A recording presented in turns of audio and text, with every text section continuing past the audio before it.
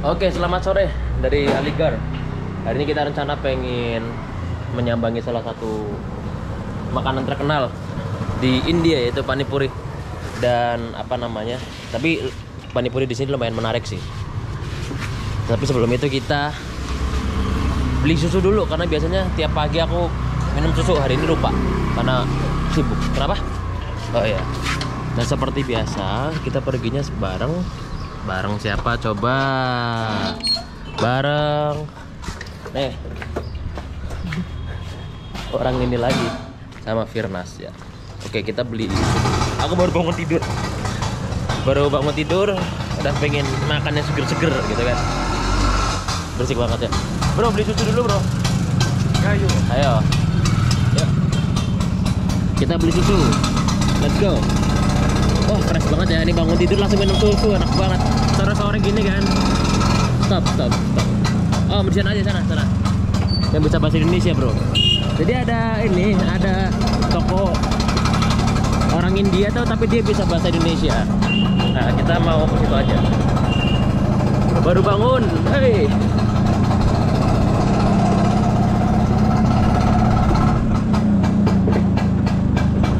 Galon nih. mau beli air galon tapi lupa galonnya ketinggalan. Galonnya ketinggalan. Mau balik lagi berarti? Ya wis. Ya kita tunggu di sini aja. Yo. Oke. Jadi Firnas ambil galon karena galonnya ketinggalan. Halo, Bang. Apa ini? Susu. Yang ini apa? Kamera. Oh, yang merah. Susu. Minta susu ya. Susu yang merah ada? Oke, yang abangnya bisa bahasa Indonesia. Udah 3 tahun di Malaysia ya, Bang ya? Oke, berapa nih? 30 rupiah.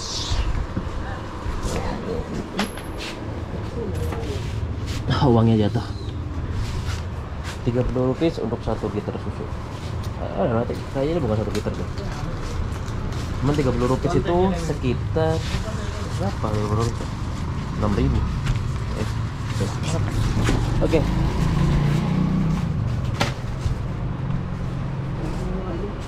Just enough ya. Thank you. Si abangnya nggak mau ngelayanin. Kita minum susu dulu. Karena aku suka banget sama susu di India karena murah banget. 1 liter di sini cuma 8.000 sekitar 8 atau 10.000. Jadi kita dapatnya fresh langsung dari sini. Ada susu sapi, ada susu kambing, sama ada susu kerbau. Jadi kalau di sini meskipun sapi itu dipakai buat banyak orang yang mensakralkan sapi ya di sini ya. Tapi boleh juga sapi itu tetap diperah susunya dan digunakan untuk konsumsi. Jadi nggak selamanya sapi itu nggak boleh diapa-apain gitu. Nah ini nggak tahu ini nih kayaknya susu apa ya? Ini sapi deh. Ini aku minum tiap pagi sih. Bahkan sehari 2 kali sebelum tidur dan sebelum beraktivitas. Atau bahkan lebih sering banget aku tidur. Minum susu ini hanya untuk dehidrasi. Dan hari ini cuaca juga cukup menarik. Jadi mendukung banget buat keluar. Kita mesti nunggu Firnas untuk sampai sini.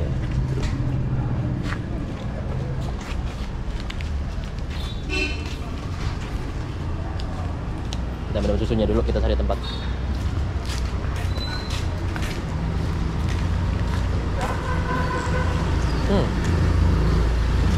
Fresh.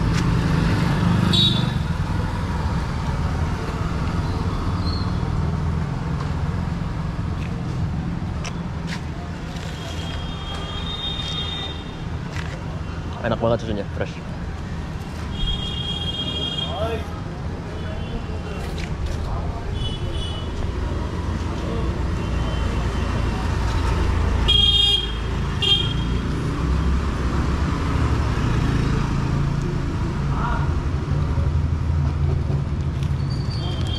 Oh, enak banget coba.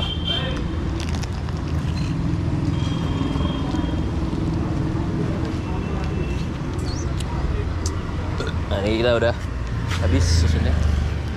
Cari. Nah, di India tuh Cari tempat sampah tuh susah banget rasanya. Harus dikantongin nih. Kayaknya coba di Aligarh deh. Cari tempat sampah tuh susah. Nah tuh. Kalau ada suara vespa tuh.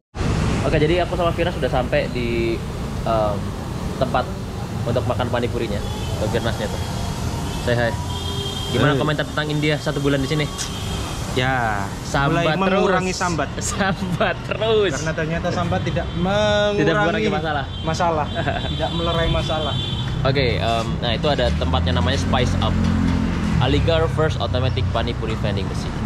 Jadi yang di video-video itu orang kan banyak lihat pani puri itu jorok pakai tangan ya. Nah di sini pani purinya nggak pakai tangan langsung, dia pakai mesin. Ayo kita coba. Let's try pani puri. Ayo. Ada apa? Ada pani purinya. Sir, can I get one pani puri? The flavor? 15 minutes. Sorry? 15 minutes, oke. I need to wait. Jadi harus nunggu 5 years. 15 minutes. 15 menit. Gak apa-apa. Dari mana kamu? Oh, bisa bahasa Indonesia? Saya sudah tinggal di Malaysia. Oh, tinggal di Malaysia. Banyak yang tinggal di Malaysia ya. Di sana tuh ada teman juga yang jual di toko itu, dia bisa bahasa Indonesia juga.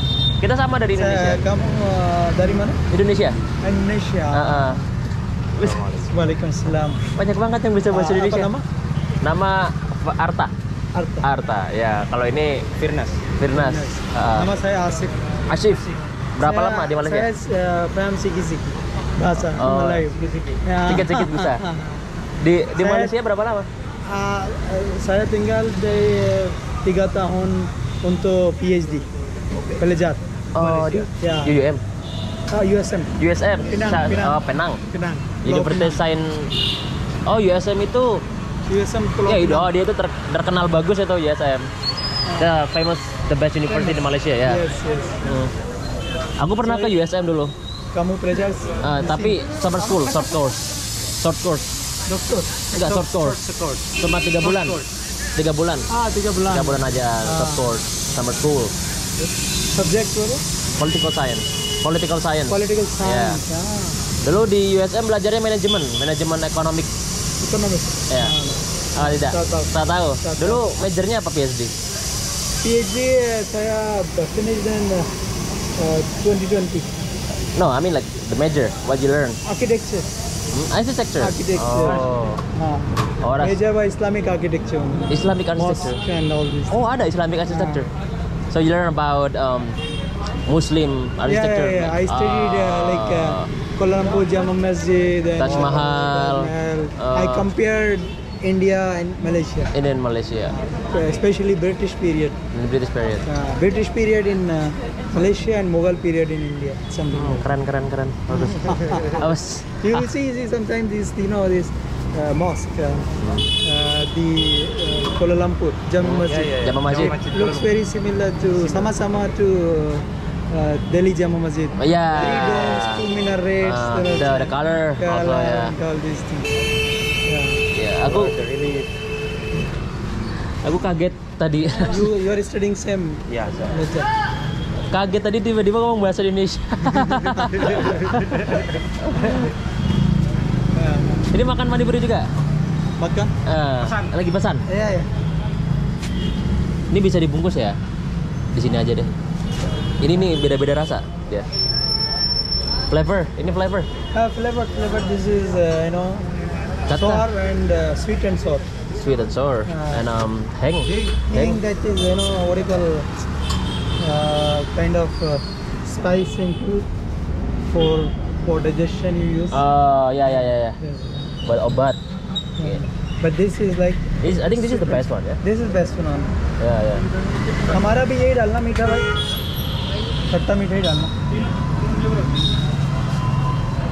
Aku pengen when you will finish your studies? Oh, still 2 years. 2 years. I just came here the last month only. Okay. Yeah. tinggal di hostel or Tinggal di apartemen. apartemen? Ya di Sana. Nadim Khan, rumah Nadim Khan di Sokat sini ya. Manzil. Sokat Sokat Manzil Manzil, ah. yang Sokat Manzil. Kita tinggal di situ. Itulah. Sometime I saw you. I'm living the same place Oh, really? near Shokat Manzil, Kohinoor apartment. Kohinoor. Oh, Kohinoor apartemen. Yeah. That's, Kita lagi but that cari-cari. is on the other side. Other side of mosque. Kenapa tahu aku dari Indonesia? Muka-muka wajah Malaysia, wajah. Yeah. The language is same, I think. Yeah. No, I mean like you were talking with me like in Melayu language, yeah. Yeah, because you speak the same. No, I was talking in English only at the time.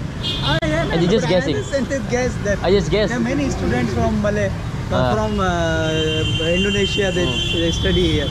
Even from Thailand, many. From Thailand ya, banyak dari Thailand juga. Banyak from South Thailand. South Thailand.